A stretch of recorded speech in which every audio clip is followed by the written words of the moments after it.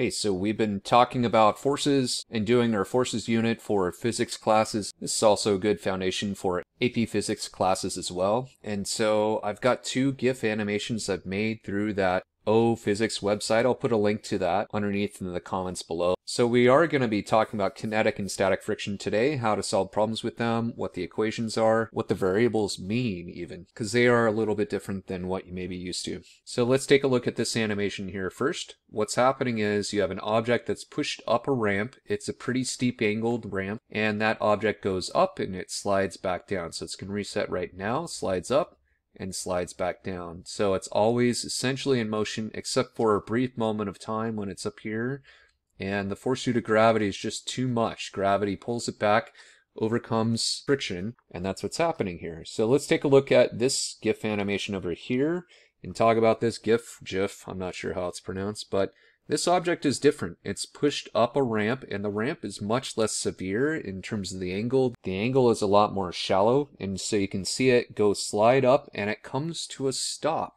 And that is what would happen if you had just a very slight angle and you had a fair amount of friction for an object. Like, imagine a textbook that you're pushing up a desk that's at an angle or something like that, and it's able to stick and stay there. That stationary friction that we're looking at is going to be called static friction when it comes to a stop. The initial part is called kinetic friction. So there are these two different types of friction that we need to talk about: kinetic and static friction. And so we're going to go about doing that. Let's take a look at what the free body diagram would look like in two different scenarios for the first animation. So for this object, when it is pushed initially, it slides up and then it slides back down. Well, while it's moving up the ramp, you've got your normal force, your force due to gravity pulling straight down, and you've got your kinetic friction force operating in the opposite direction of motion. That is always the case. Friction always points in the direction opposite that of motion or possible motion when you have two objects in contact with each other, sliding past each other, or just in contact with each other. And if we take a look at the scenario when it's moving down the ramp, when it's sliding back down, notice that your frictional force is going to be pointing now up the ramp. And that's because, again, friction always points in the direction opposite that of motion or possible motion. Let's take a look at the next animation here. And so here it is starting, and then it comes to a stop. So our free body diagram while it's in motion is going to look like this. You have a kinetic friction force operating in the opposite direction of motion, and then when it comes to a stop, you've got your static friction force holding it in place. That is going to be pointing up the ramp. Let's think about why that is. This object would normally slide down. In other words, if there was no friction whatsoever, it would slide back down. Why is that? Well, one way to describe that is if you think this is going straight down, but if we tilt our axis right here, so this would be the y-axis, this is going to be the x-axis right here, and we were to break this vector into components, you would see that there is a component parallel to the ramp right here that's in the positive x-axis to the right in the x-axis. That object is remaining in equilibrium. It's essentially coming to a stop because that frictional force right here is opposing the force due to gravity in the x-axis, and they happen to be enough. This happens to be sufficient to cause it to come to a stop. Alright, so we have talked about two different types of friction: static friction, kinetic friction. I do want you to try this for a moment. Take your hand and slam it down on the table in front of you. Just slap it down, and I want you to push kind of hard on the desk or table in front of you, and I want you to push your hand across the table and push hard enough so that it's kind of a challenge to make this happen. And I want you to ask yourself this question while you do this: which is harder to do? Is it harder to keep your hand in motion, or is it harder to get your hand started? Alright, so hopefully you have done this and thought about this a little bit. But it typically turns out most students can get this. Not all students can get this, but most students will get the idea that, oh yeah, if I pay attention, it's actually harder to get my hand started. Once I have my hand in motion, I got to keep it in motion, or then it just becomes a bunch of static over and over, and that's hard to do. In other words, it is harder to overcome static friction than it is to overcome kinetic friction. That is a thing. Let's talk about why that is. So first of all, what causes friction, and why is static friction larger than kinetic?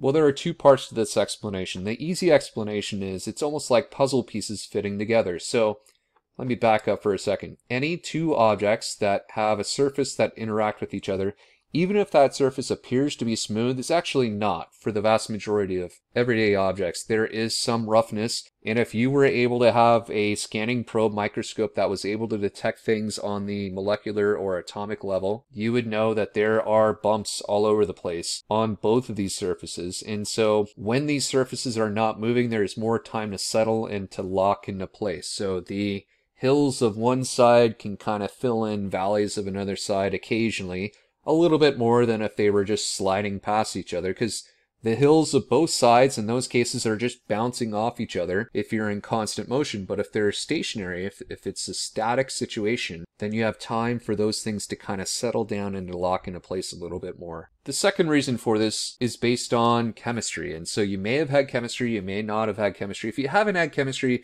this is probably not going to make much sense to you as I explain this. If you have, please try to think in terms of chemistry for a moment. So if these objects are stationary, what happens is you can get rotation of molecules or atoms. Like this hydrogen atom can kind of swing out of the way, exposing this partial negative charge here because oxygen is more electronegative than hydrogen. And you have this partial negative charge here, partial positive charge here.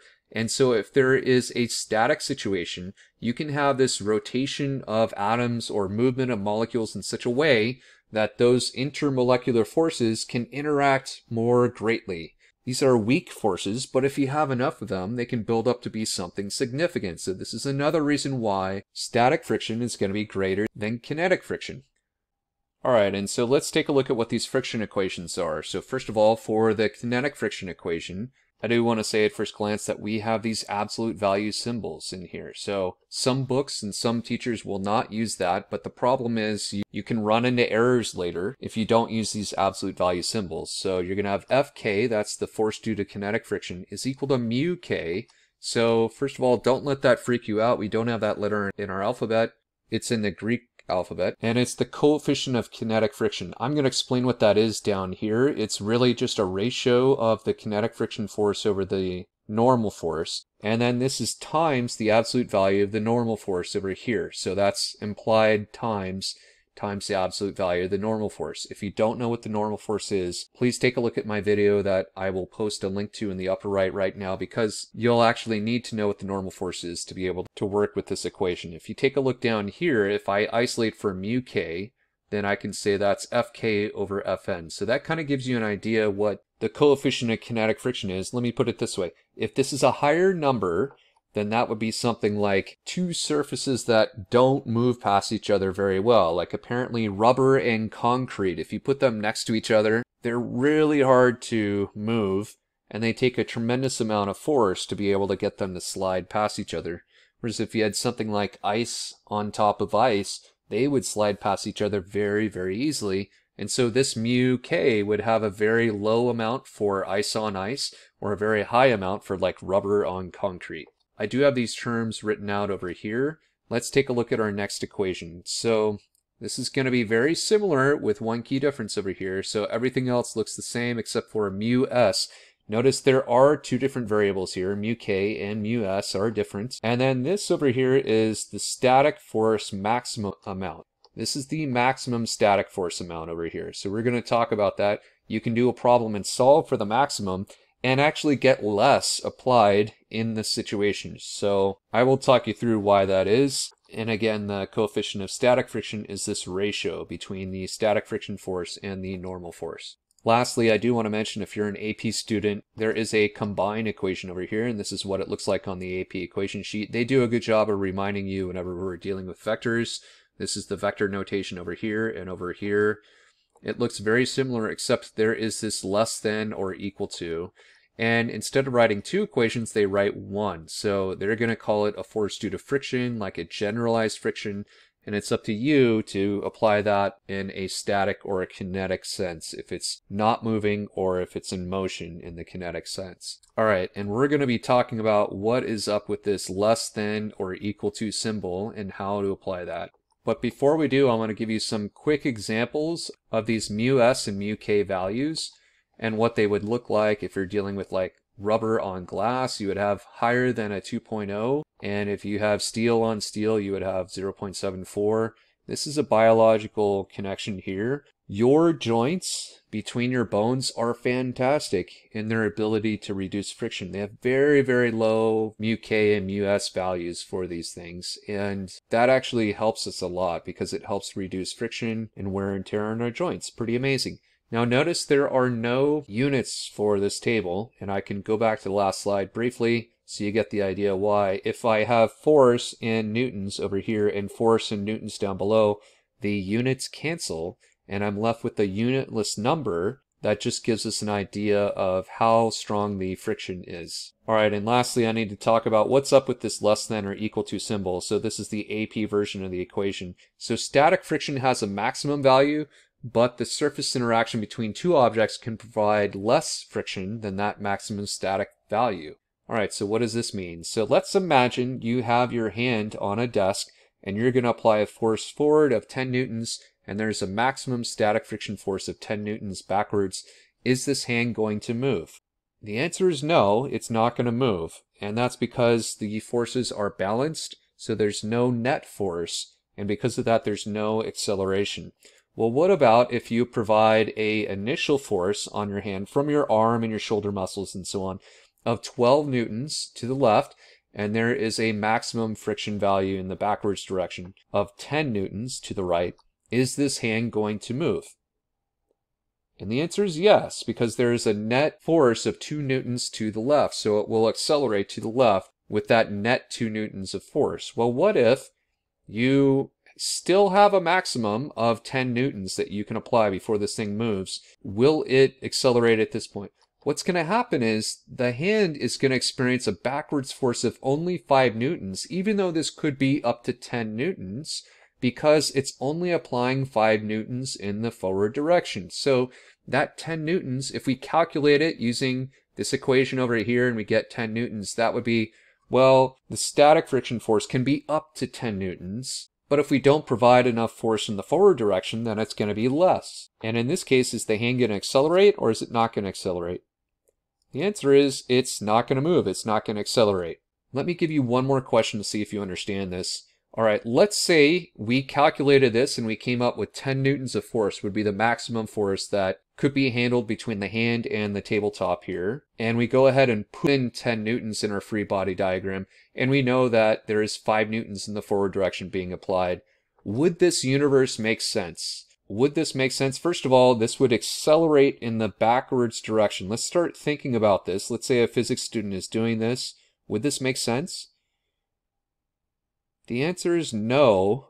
This problem would not make sense, and the universe in which this happened would not make sense either. I'm not even sure what all of the ramifications would be, but essentially what would happen is every time you tried to move something, but were not able to move it because friction was too great, you would get accelerated backwards.